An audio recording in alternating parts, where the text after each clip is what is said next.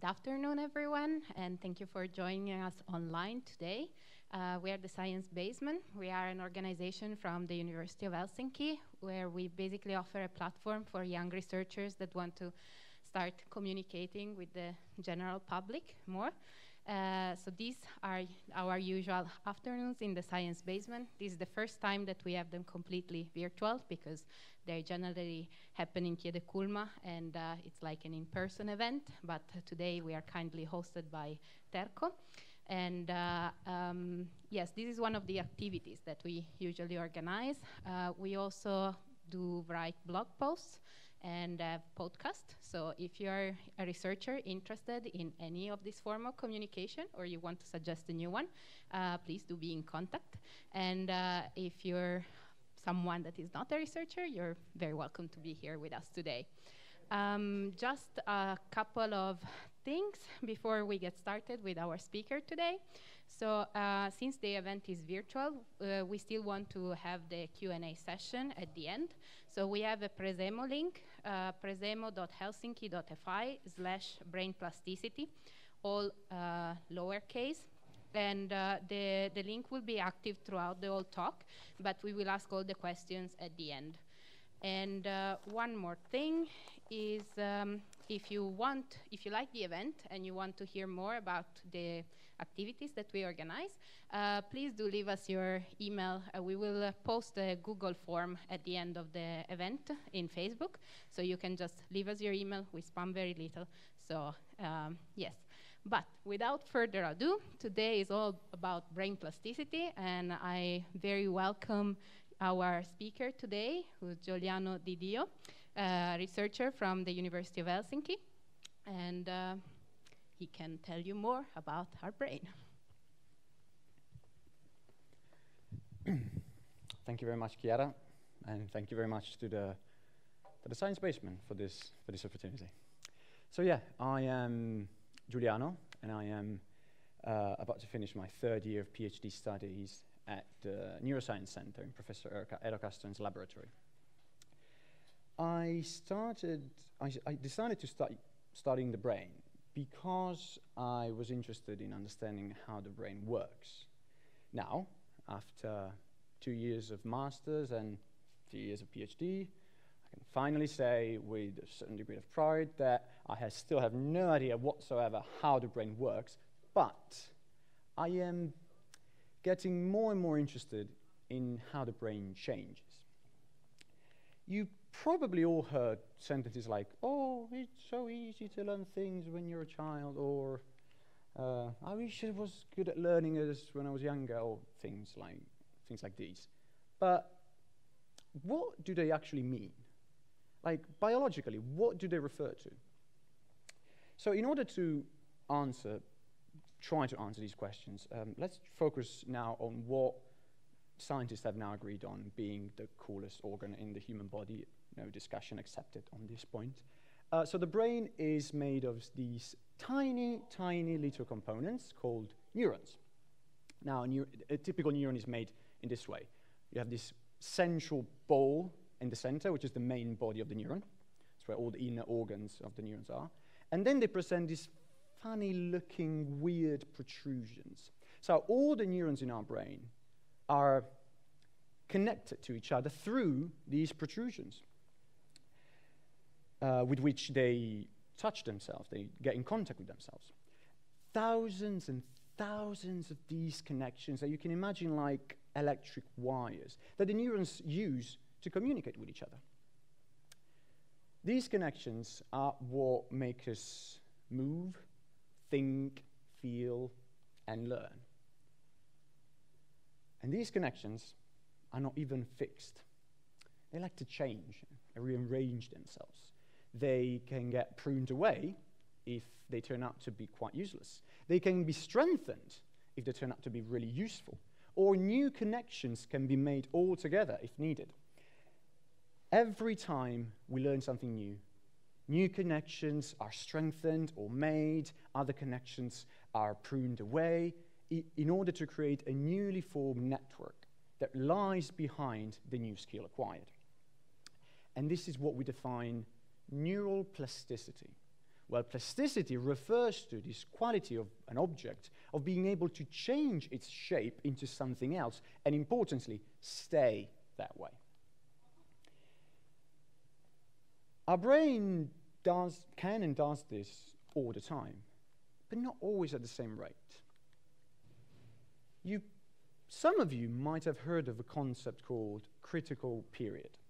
It is a time window during our early years of life where our brain is particularly good at rewiring itself. As children, we take up everything very quickly. We learn immediately how to use our body. We learn how to walk. A language, done. A second language, done. Playing the piano, done. As we age, the plasticity of our brain slowly goes down, and as we become adults, it becomes more and more difficult to make change in the network. Of course, we never lose it completely. We're always able to learn, but it becomes more and more difficult. And of course, mind you, there are events and experiences that are able to efficiently, quickly make plastic changes in your adult brain, but those are only the highly emotional, stressful, and sometimes traumatic events, and we'll go back there later on. So this system usually works fairly well. When you're young, your brain just quickly gets all the skills that it needs to survive, and then once it got everything that it needs, it just locks them up so that you won't forget them, and then you're just ready to go. Now, I know that at first sight, this high plasticity, low plasticity system might sound a bit counterintuitive, but I think that if you bear with me for a second, I can try to make sense of it. Let's play a small role-playing game. Imagine you were a newborn gazelle. You open your eyes for the first time in your life to see the vast savannah around you. You have been brought on this world full of predators and dangers of all kinds with very little notice. You need to learn how to survive ASAP. You don't have time. You need immediately to learn what's food and what's not. You need to learn immediately who are your parents, and most importantly, you need to learn how to recognize a lion ASAP. Well, luckily for you, you have a brain that is amazingly fast at doing that. Just waiting to get all the inputs it can to create the best survival machine. In very little time, you get all the skills you need to avoid dying in a horrible, horrible way. Very easily, you immediately learn who are your parents, you learn that grass is yummy, and hopefully you learn that you should always, always run from a lion. So starting from a very chaotic and basic bundle of connections, your brain has immediately started to prune away the useless connections, strengthening the useful one, creating new ones if needed, in order to give you the best surviving machine. Okay, now you have a young brain, perfectly wired for survival in the savannah. Now, you really don't want to lose these precious connections. You don't want to forget how to recognize a lion just because you don't happen to see one for 6 days in a row. So, your brain, after a while, locks itself, stiffening and hardening those precious connections, protecting them from any other major change, but with the cost of making it more difficult for other connections to be created. You had your time window during which you shaped your brain through experience and practice, but now, once you've got all your gazelle skills, the critical period is over, and those connections are now permanent. In order to understand this concept of consolidating the good connection and hardening, I decided to use an analogy that wasn't invented by me, and unfortunately I cannot remember who told me this analogy, so I'm just going to give the responsibility to an unknown person. I know that I didn't come up with this analogy, but I think it's just beautiful. Imagine it this way. You go skiing, right? And you find yourself in front of this beautiful snow slope full of untouched and fresh snow. There's no path, no trail, nothing. You can decide to go wherever you want. So you make a decision, you get a direction, and you start walking. Of course, the first time you walk through this fresh snow, you create a first trail, barely visible at the beginning. And then you do the same path again, and again, and again. And the trail becomes deeper and deeper until that trail is basically the only way that you can take. And it becomes very easy to take always the same way, but at the same time, it becomes very difficult to deviate. This is somehow, I think it's a good analogy to imagine how this consolidation and hardening of the used connection works. So hopefully, I managed to give you a good idea of why this system usually works fairly well. But here's a catch. What if something happens unexpectedly during the critical period? What if something bad and important happens when your brain is so plastic and receptive?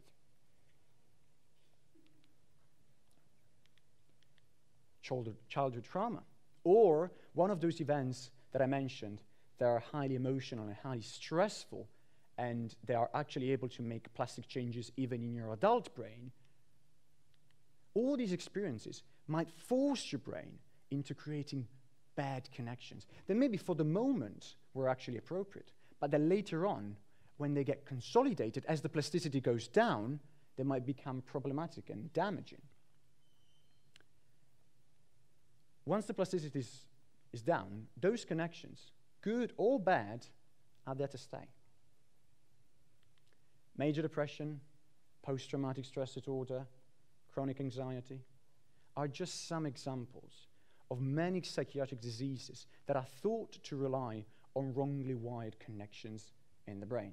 And of course, we do have treatments and therapies for these diseases, but they usually just help you in coping with the disease. They don't eradicate the disease for good. It's very difficult to eradicate those bad connections for good. The brain is just not plastic anymore. How can you fix a brain if the brain is locked? Well, in 2008, a bunch of scientists managed to show that there is a possibility to reopen the critical period in adult brain using a compound that is widely used still today. Some of you might know it as Prozac. For the ones who don't know Prozac, it's a very common antidepressant drug, which means it's used to treat depression.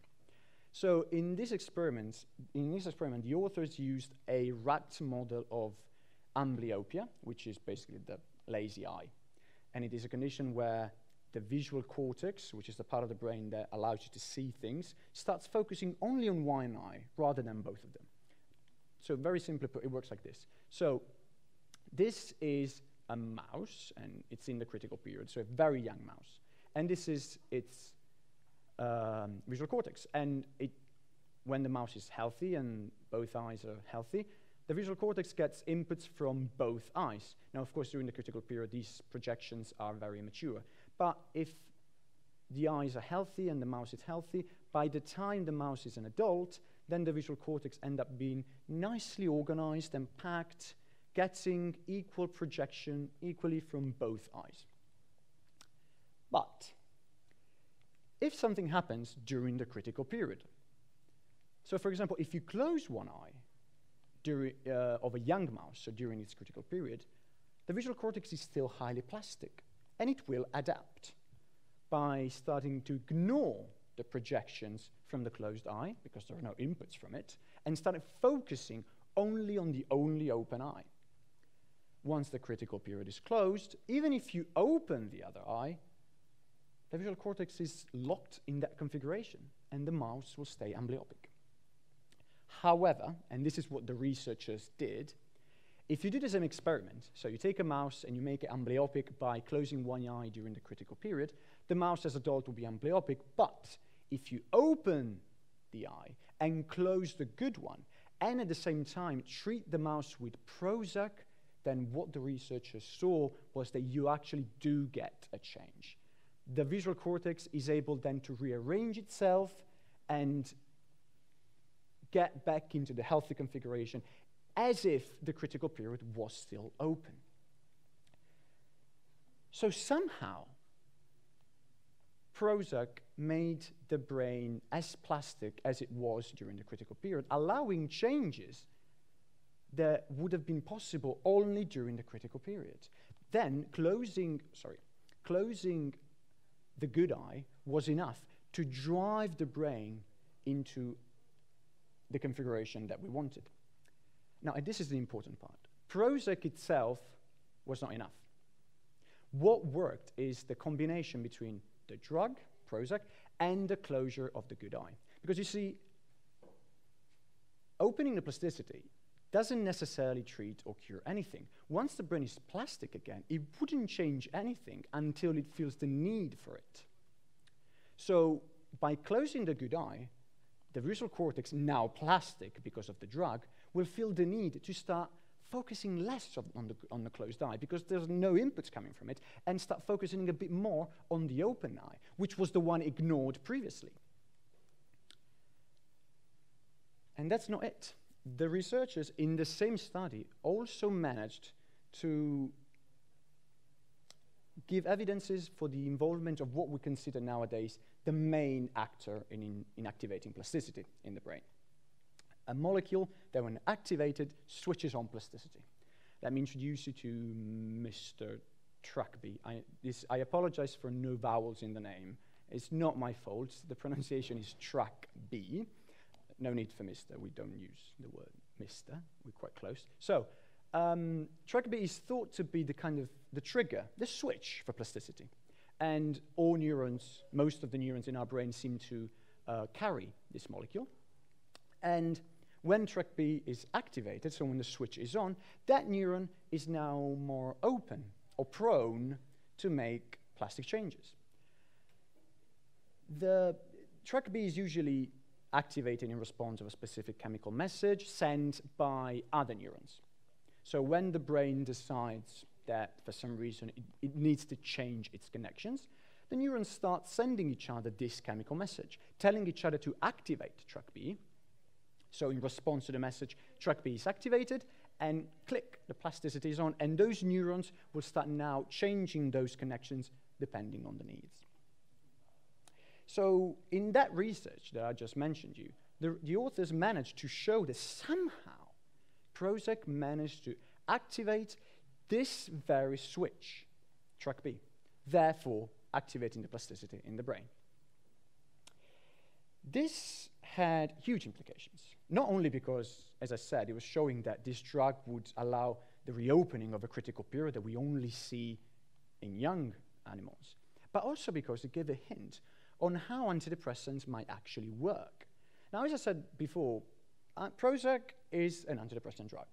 Means it's used to treat depression. Now, for years, we thought we knew how antidepressant worked. The main theory was that Prozac interacted with the chemical in our brain called serotonin, and therefore improving our mood. But this theory alone did not fit perfectly with some of the observations that scientists were making about depression and antidepressants. However, this concept of Prozac being able to activate the brain's plasticity might suggest that there might be something more to it than just serotonin. What scientists are now suggesting is that Prozac actually works by making the brain more plastic, therefore permissive to change. Then, through psychotherapy, you would then drive the brain, which is now plastic, into fixing those bad connections that got you sick in the first place. Another research that used Prozac and basically obtained similar results and was actually made in Eero Castron's laboratory, so in the laboratory I work for. Dr. Nina Karpova, she used a Prozac, she opened plasticity in a mouse model of post-traumatic stress disease, which is a severe mental illness that consists in a brain that, as a consequence of a traumatic event, starts activating the the alert, the emergency physiological responses of our body, like anxiety, trembling, sweating, in perfectly normal situations, making it very difficult for these patients to conduct a normal life. So in this model, the authors trained the mice to associate and to expect a small, harmless foot electric shock after a sound cue, a beep sound. So after the mouse learned this association, it would be enough to just provide the beep sound, the sound cue, in order to see the mouse freeze, which is their behavior that you can see when they're scared, because they learned the association. Now, the thing is, if you do this experiment in young mice, so when the mice are highly plastic during their critical period, what you see is that you train the mice to expect the small foot shock in association to the sound cue, and then it is enough to repeatedly expose them only to the sound cue with no foot shock to see a slow, gradual, but permanent decrease in their fear reaction to the sound cue. Their critical period is still open, the brain is highly plastic, it just readapts and it rewires itself in order to break that connection that is now obsolete. But if you do the same experiment in adult mice, so when the critical period is over, so you train the mice to expect an electric foot shock after a sound cue, and then even if you repeatedly provide only the sound cue without the foot shock, you do see a gradual improvement at the beginning, but in the long term, for example, if you expose them again just to the sound, no shock 1 week later, that fear response will spontaneously come back. And this is kind of what happens in post-traumatic stress disorder. A traumatic event, a war, an accident, one of these events that, because of their high emotional load, have the strength to create a plastic change in your brain, and then they create the connection with the emergency and alert response of your body, which for that specific moment when it got triggered, it might even be appropriate, but then it keeps being on and activated even later on when the danger is no longer there. Now, if this happens, especially in adults, every attempt to train your brain that there's no danger will show some beneficial results in the short term, but in the long run, those symptoms are very likely to come back.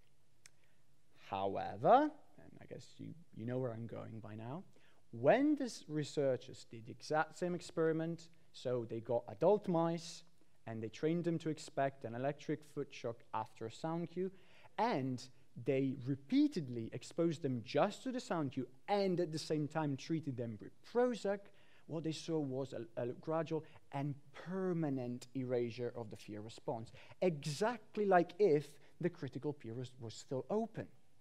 So again, Prozac made the brain plastic and permissive to change, and then by exposing the mice just to the sound cue, this was enough to drive the brain into correcting those connections that were responding to a danger that was just no longer there.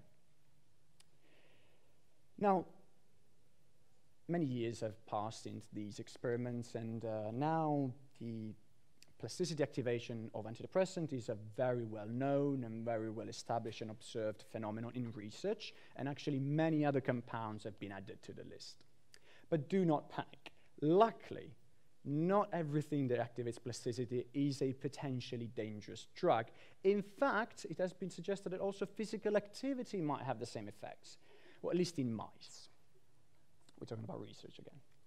In fact, multiple papers by the same group, the first one in 2007 and the follow-up in 2014, if I remember correctly, managed to show that a stimulating environment, and then through the follow-up also just voluntary physical exercise with the mouse model in a form of running wheel, was able to activate plasticity in the visual cortex. Basically, they did the same experiment that I mentioned you at the beginning, the experiment about the lazy eye, when you close the eye in the young mouse and then you try to fix it.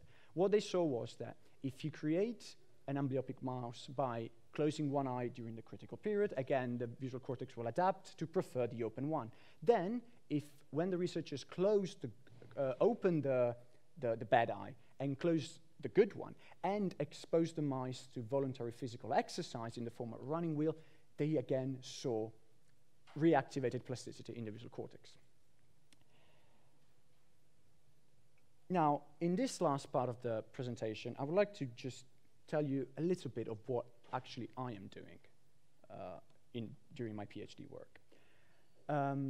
You see, all this, I think, is quite amazing. We have several ways, pharmacological or not, to reactivate the brain's plasticity, allowing brain changes that would otherwise be impossible. But there's a limitation. Imagine, especially in research, right? You might not want to activate plasticity indefinitely everywhere. Right? Look at this is the 3D reconstruction of a mouse brain. So this is a mouse brain, right? Let's say there's a researcher. You are interested in studying plastic changes in this specific brain area, this green one. It's called the hippocampus.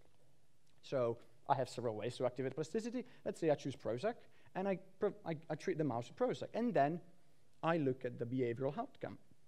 Now, problem is, whatever I see, how do I know that it's due to something that happened here? The whole brain received the compound. How can I exclude something that, for example, happened in this red part of the brain, which I might not be interested in? In Edo Castron's laboratory, we solved this problem by using light. We are using a version of the molecular switch for plasticity, Mr. TrkB, that actually activates in response to light. We call that opto-TrkB. Opto, as from the Greek, I think, as in, the TrkB that sees light. This compound was brought in our lab by a senior researcher, Dr. Giuliano Memory, and this compound this version of TrkB has the ability of activate itself, so activate plasticity, without the need of receiving that famous chemical messenger, just in response to blue light. So what we do is, of course, this is a lab-made version of TrkB. TrkB usually does not respond to light, and importantly, neurons naturally do not carry this light-sensitive version of the switch. So we first have to deliver the molecule into the mouse brain area that we want. In order to make those neurons now, the neurons are able to, they actually carry this opto-TrkB, so this light-sensitive version of TrkB switch.